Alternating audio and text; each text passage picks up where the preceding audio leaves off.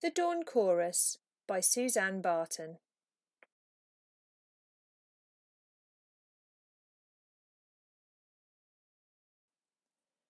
Deep in the forest, the trees rustled and the animals stirred. The day had just begun. Perched on his branch, Peep woke to the sound of a beautiful song. "Who's that singing?" he wondered. Peep stretched out his wings, fluffed up his feathers, and decided to follow the tune.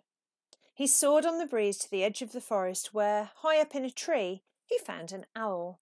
"Is it you who's singing?" asked Peep. "It's not me," hooted the owl. So Peep glided down to the field below, weaving through the corn, and soon he spotted a mouse. "Is that your wonderful song?" said Peep.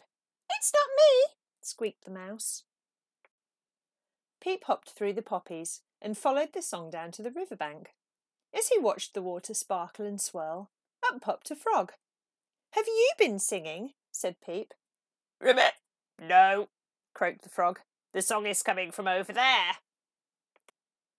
Peep looked up and saw an enormous tree on top of a hill.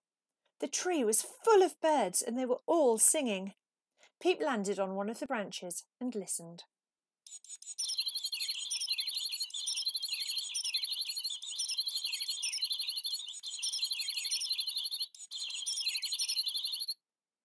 "That was beautiful," said Peep when they had finished. "I've never heard anything so lovely." "Thank you," chirped a friendly bird. "We're the Dawn Chorus." "What's the Dawn Chorus?" Peep asked. "We sing together each morning," said the bird. "Our song lets everyone know that it's the start of a new day." Peep thought for a moment. "Can I sing with you, please?" "Come for an audition tomorrow," said the conductor.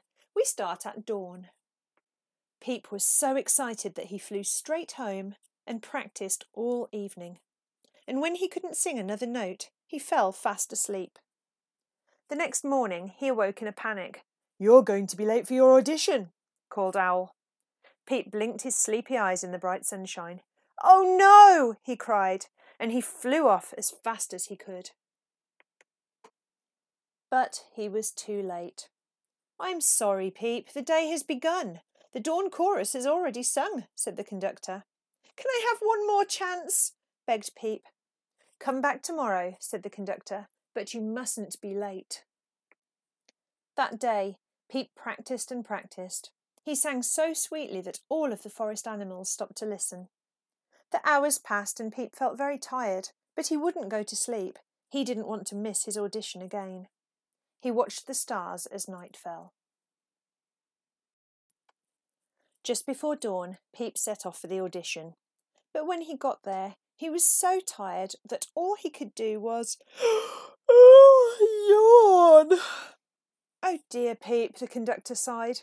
"Perhaps you're just not meant to sing."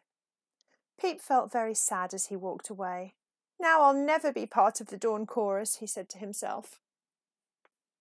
He flew home all alone, and as the sun started to set, he sang softly.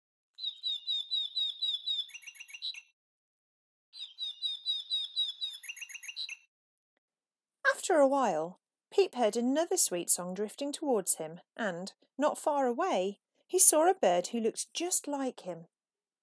"Why can I sing in the evening," asked Peep, "but not in the morning with the Dawn Chorus?" "Because you're a nightingale, just like me," said the bird. "Nightingales don't sing at dawn, they sing at night." And so, as the stars came out and the moon shone brightly, the two nightingales sang the most beautiful song of all.